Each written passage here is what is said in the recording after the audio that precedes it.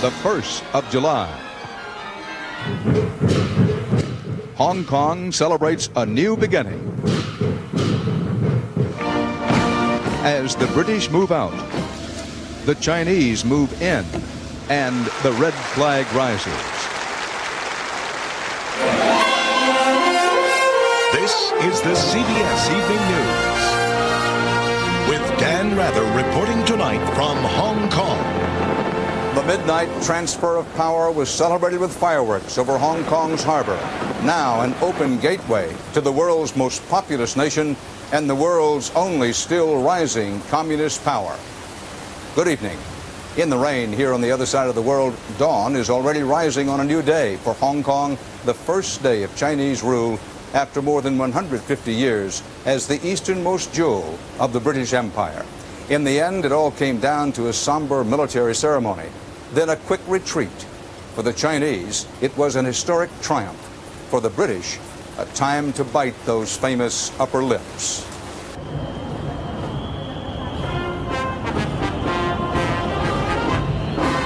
The Royal Yacht Britannia sailed out of Hong Kong harbor early this morning, carrying Prince Charles and the colony's last governor. Their departure followed a brief, simple ceremony in which Hong Kong ceases to be part of the British Empire. Prince Charles said farewell and made a promise. We shall not forget you, and we shall watch with the closest interest as you embark on this new era of your remarkable history. The handover was symbolized by the change in flags. First, the British flag was lowered. Then, just a few seconds after midnight, the Chinese flag was hoisted. After a century and a half, Hong Kong belonged again to China. It didn't take long for the new leaders of Hong Kong to show who's boss. The first signal from China, a display of raw military power, the power it has used to suppress individual expression on the mainland. CBS News correspondent Barry Peterson watched as the Chinese troops came marching, rolling in. Hong Kong woke up to its first day as part of China with thousands of troops moving in. Not the best signal, say Western diplomats. Said the Chinese, it's really none of your business. Last night, throughout China and for invited guests only in Tiananmen Square, Chinese watched as the passing of a single second changed their history. All night, all over Hong Kong, it was out with the old, British symbols dumped, in with the new, Chinese symbols rising. But pro-democracy demonstrators did not go quietly into the night. At one protest, a Chinese leader portrayed as a murderer for human rights violations. This would never be allowed in China. Long live democracy! Long live democracy! Demonstrators even took to the balcony at the legislature, elected under British rule. Now it's out of business under Chinese. Why is it that our leaders in China will not give us more democracy? Why must they take away the modest democracy that we have fought so hard to win? Across town, the new legislature, handpicked by Beijing and elected by nobody, took office. The British governor was replaced by a chief executive. The eyes of the world are on us. We are confident that we will rise to the challenge and build a brighter and better future. Britain's downtown military headquarters was turned over lock, stock, and flagpole. The People's Liberation Army strutting its stuff as soon as the British turned their backs. The PLA's top general told his men, do everything according to the law. And then he said, make the people of Hong Kong love you. Translation, don't do anything that would make Hong Kong believe this Chinese army is some sort of army of occupation. And with everyone watching, this embarrassing moment, a Chinese troop truck breaks down. Bad luck or a bad omen? Will communist rule stall a city that's always cruised in the fast lane? Barry Peterson, CBS News, Hong Kong, China. Representing the United States at the handover was Secretary of State Madeleine Albright. She told us today that the U.S. is concerned about the Chinese show of military force, but expects Beijing to live up to its promises. The Chinese have committed themselves to protecting the way of life of Hong Kong, which is democracy, civil liberties, rule of law, and a free market system. But it's going to be a story that unfolds over quite a long time. It's not something that we can tell today in a snapshot, but it is something that we're going to watch. And because America has interests here, we're going to be very vigilant. As for the former British rulers, they're gone this morning, but hardly forgotten. CBS News correspondent Bob Simon covered the retreat. All right! Stop! And the sun did not set on the British Empire today as had been advertised. It never came up. It rained all day and all night. Prince Charles and Governor Patton got soaked at the farewell ceremony, the last purely British occasion on this last day of British rule. And the troops? It may have rained on their parade, but they didn't miss a step. Who but the British can make a retreat look like a triumphal march? Who else can bow to the inevitable, standing so upright with such grace and panache? For the last couple of days, people in Hong Kong couldn't get enough of them. The people who, according to Beijing, were overjoyed to see them leave, wouldn't let them leave without one more snapshot. On Stonecutters Island this morning, soldiers of the Black Watch Royal Highland Regiment were bused to ferries where they began chugging their way back to Scotland. Glad to be going home? What soldier isn't? And yet. It's a great sadness. I've had a wonderful 4 years here and just sad to be going. But all good things come to an end, as you guys know. In Vietnam, the last Americans turned the lights off. In Hong Kong today, the British closed the gates. It was a bit more decorous than our departure from Saigon, but the essence of it wasn't all that different. It was the handing over of a country to a tough communist regime. And this time, the first time ever, not a single shot was fired. Governor Patton seemed overwhelmed by sadness as he said goodbye to his household staff this afternoon. He made 3 tours of the driveway before leaving, a Chinese superstition indicating a desire to return. If he does, it will be as a tourist. Just before the flag came down by the Prince of Wales barracks, the Prince had a few words for the incoming rulers from Beijing. Britain learnt long ago that Hong Kong people know best what is good for Hong Kong. We have no doubt that Hong Kong people can run Hong Kong, as the joint declaration promises. Out with the old, in with the new. The British marched off to Old Ang Syne as the Chinese were coming in with armor. And then the Prince and the Governor boarded the Britannia and sailed off into the night. Just before leaving, Patton sent a short cable to London. It read, "I have relinquished the administration of this government. God save the Queen." Bob Simon, CBS News, Hong Kong.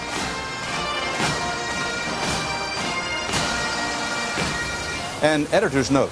Hong Kong was a British colony for 156 years, but in some ways today it looks more like an American colony. Right now there are 37,000 Americans living in Hong Kong compared with 22,000 British citizens. Many of the Brits will be following their flag home, but the vast majority of Americans here are staying on, working for more than 1,000 U.S. companies. Straight ahead, Paula Zahn in New York will have some of the day's other top stories, including President Clinton's new ideas to cut federal taxes and how that could affect you. The aftermath of the Saturday night fight in the Tyson-Holyfield boxing debacle. New questions about the Persian Gulf War and the performance of high-tech U.S. weapons. And then later in the broadcast, I'll take you for a ride on China's new Orient Express, as the CBS Evening News brings you the pomp, pageantry, and politics of this historic day in Hong Kong. all right! Stop!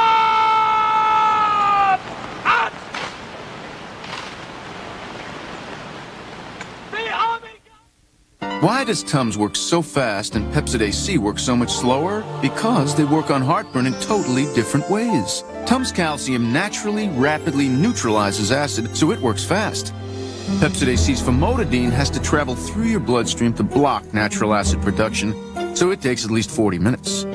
So, why does Tums work so fast and cost so little, and Pepsid AC work so much slower and cost so much? Maybe they charge by the hour. The good news about eggs is piling up. Recently, the results of 224 studies conducted among 8,000 participants over the past 25 years were compiled by researchers at the University of Arizona. The conclusion? If you're healthy, enjoy your eggs. Your cholesterol probably will stay about the same. To get all viewpoints about eggs and cholesterol, talk to your doctor. The incredible edible egg. Oh, my head.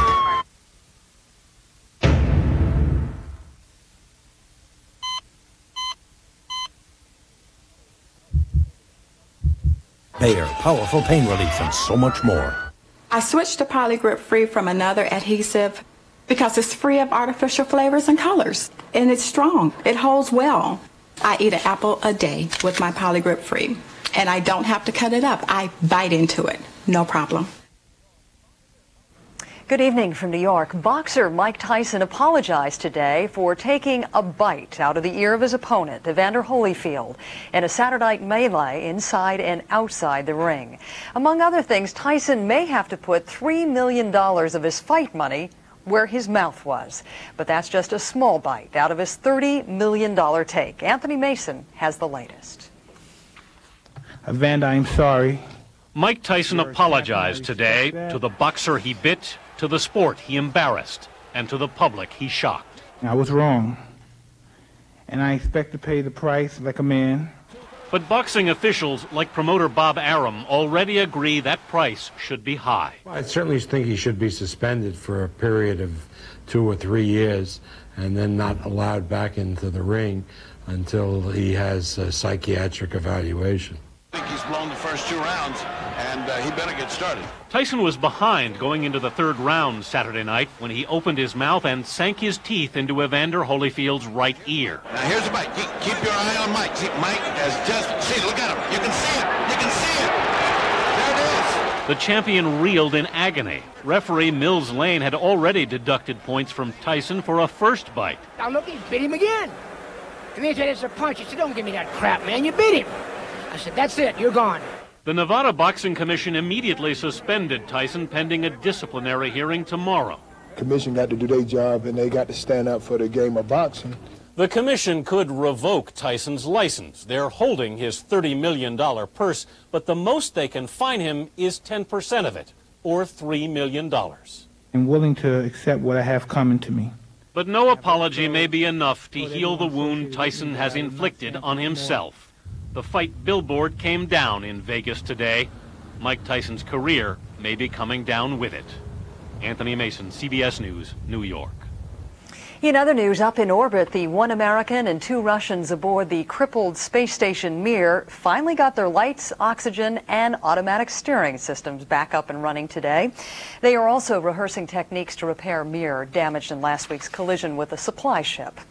Heavy damage and a huge fireball in suburban Mexico City today. It happened when a truck loaded with natural gas collided with a train it was trying to outrun. At least 5 people were injured.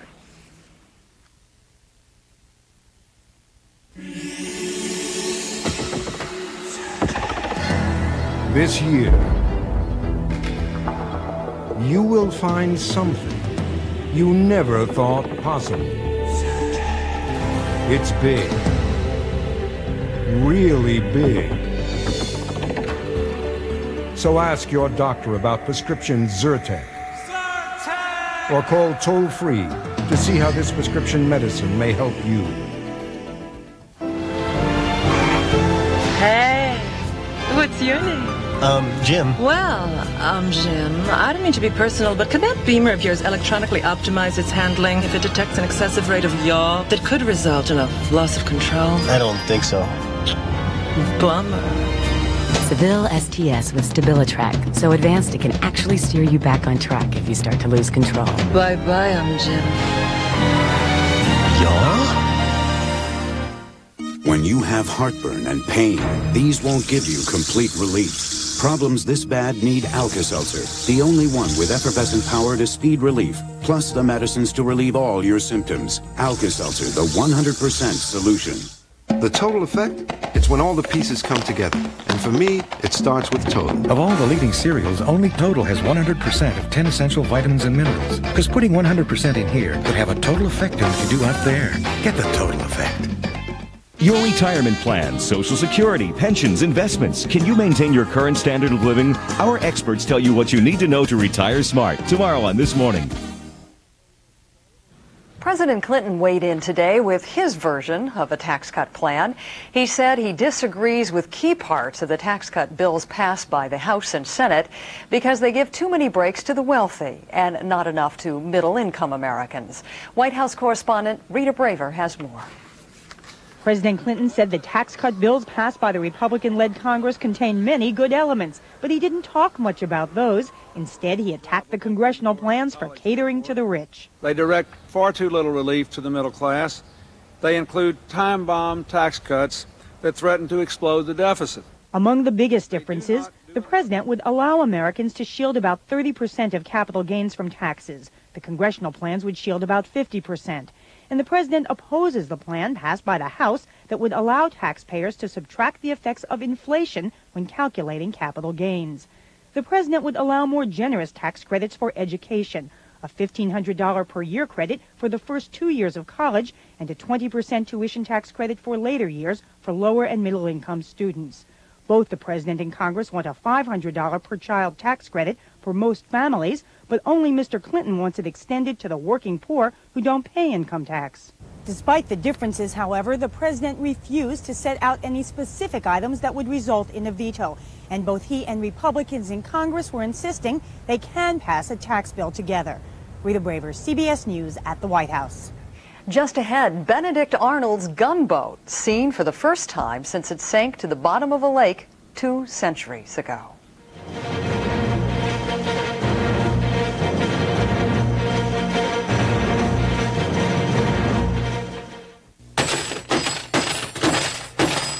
We're almost ready. Go get the cones.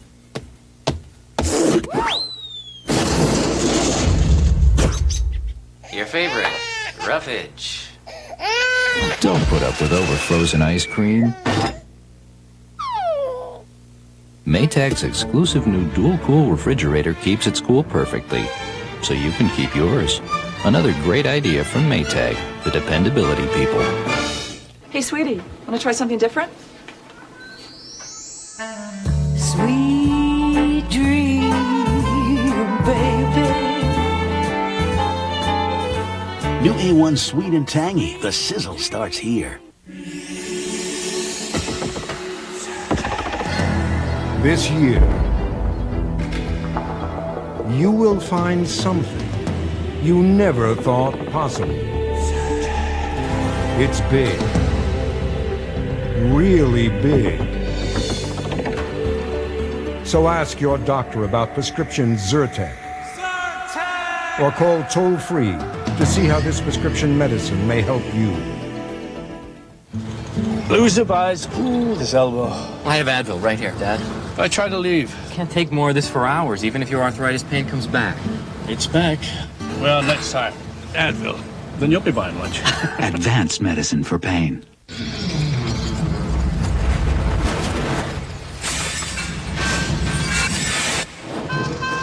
Do you ever just have one of those days?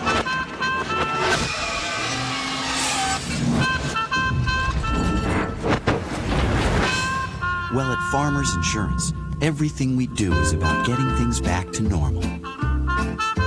Isn't that what insurance is supposed to do? Farmers, get you back where you belong.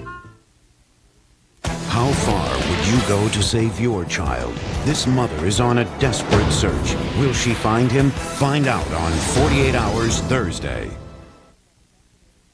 U.S. government investigators today shot down some of the glowing performance reviews originally given to U.S. smart bombs, stealth fighters, and other high-tech military gear used during the Persian Gulf War. David Martin has our report. The videotapes of laser-guided bombs scoring pinpoint hits are among the most lasting images of the Gulf War. But the report by the General Accounting Office says many of the Pentagon's claims about their performance were overstated, misleading, inconsistent, or unverifiable. The question of how well these weapons performed in the Gulf War is important because the Pentagon has based much of its strategy for fighting future battles around the performance of precision-guided munitions. The precision weapons did a phenomenal job in the war, and we anticipate they will do so in the future. The Pentagon claimed bombs dropped by the highly touted F-117 stealth fighter hit 80% of their targets. But the report says the real chance of an F-117 hitting the mark was between 40 and 60%. Whatever the exact number, Elliot Cohen, who conducted his own study of the air war, insists precision-guided weapons were vastly superior to old-fashioned dumb bombs. Precision-guided weapons were, in fact, a real revolution. They opened up the possibility of hitting targets which you simply could not have hit with so-called dumb munitions. The Pentagon admits some of its claims at the time were exaggerated, but the weapons revolution is here to stay. David Martin, CBS News, the Pentagon. War history of another sort today. An underwater video camera has discovered this Revolutionary War gunboat commanded by Benedict Arnold before he turned traitor for the British. The ship is almost intact on the bottom of Lake Champlain along the New York-Vermont border. The ship's cannon is still mounted on the bow, the 50-foot mast still standing.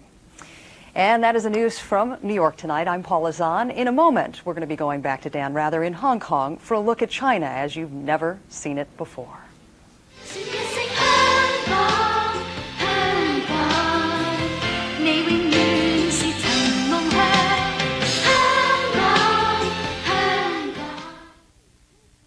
I'm 62. Can I still help prevent osteoporosis? It's never too late for Caltrate. Caltrate Plus has the extra calcium you need, plus 6 nutrients essential for healthy bones, whatever your age. It's never too late for Caltrate. You know, meat's a dog's natural food. Meat's what they love. So that's why I feed mine Pedigree, the #1 meat dog food in America. It's 100% complete and balanced and keeps them in great shape. Pedigree, developed with vets, recommended by top breeders. Trusting the wrong diarrhea medicine can put you in a very uncomfortable position. But you can count on Imodium AD to stop diarrhea, often in one dose.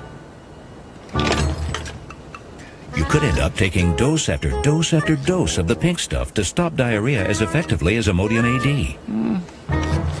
Don't take chances with diarrhea. You should have taken Imodium AD. Take Imodium AD. Sorry. One dose relief you can count on.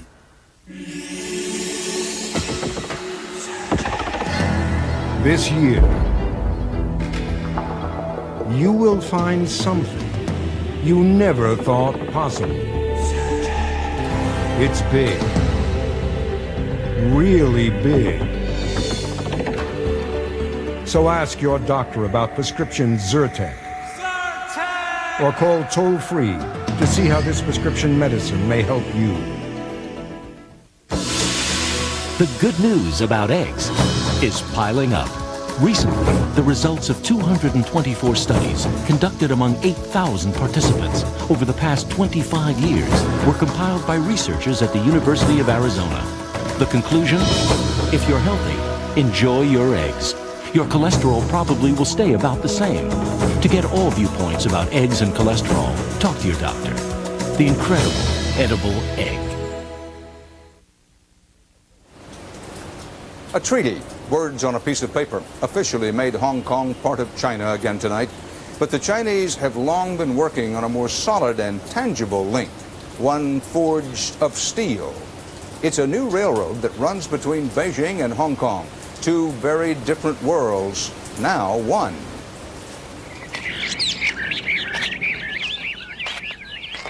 Every evening, not far from Tiananmen Square,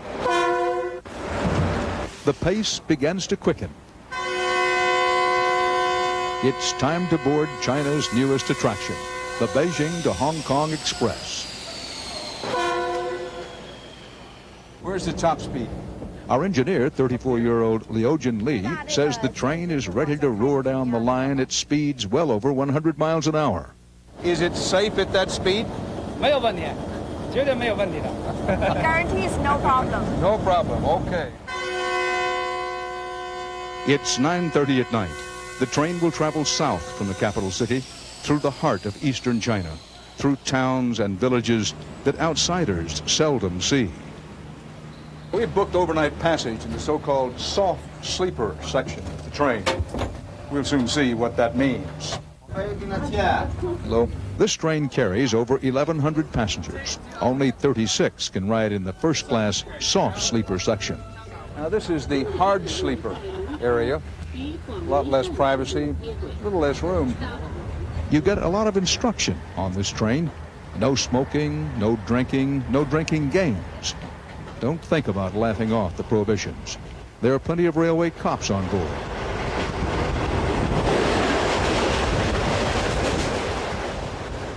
Back in the soft sleep section, the train ladies are delivering tea and greetings.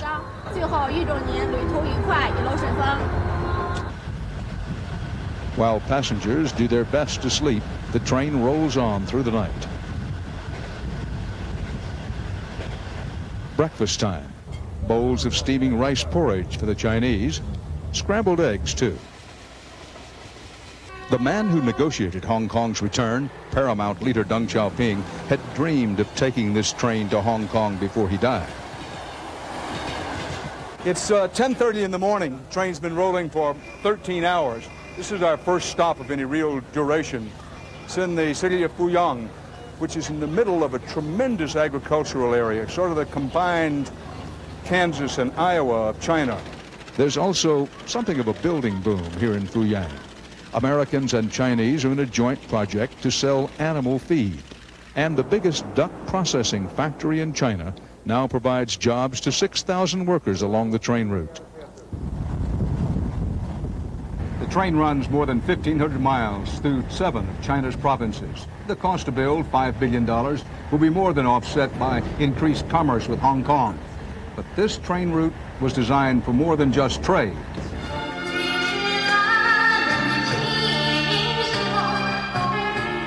One of the most important stops is Jinggangshan, a town that played a significant role in the communist drive to power. Chairman Mao slept here. Now it's a tourist attraction.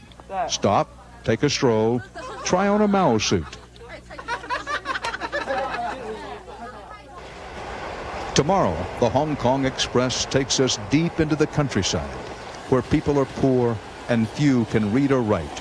You will see a part of the world that in many ways has changed little in 1,000 years. China's weakness, its vast interior. Hong Kong is one of the keys to developing that interior. So it is central to China's long-range goal of becoming both an economic and military superpower. And today, the Chinese got it. They now have Hong Kong. They own it, they run it. That is why China's leaders view victory in Hong Kong as perhaps the most important triumph for Chinese communism in the last half of the 20th century. Until tomorrow's train ride, Dan Rather reporting for the CBS Evening News from Hong Kong. Good night.